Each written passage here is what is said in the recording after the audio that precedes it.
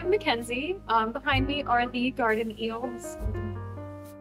We just fed them, so they are eating a mixture of two different sizes of mysis, which are like little tiny shrimp. We have a larger size and a smaller size just because they need a little bit of variety.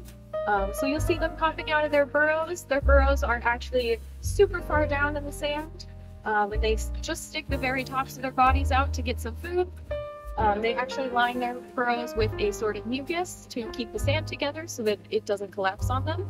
But if that does happen, which it does when we clean in here, we kind of mix the sand around, they very easily just dig themselves new burrows, and they often change positions in the tank a lot.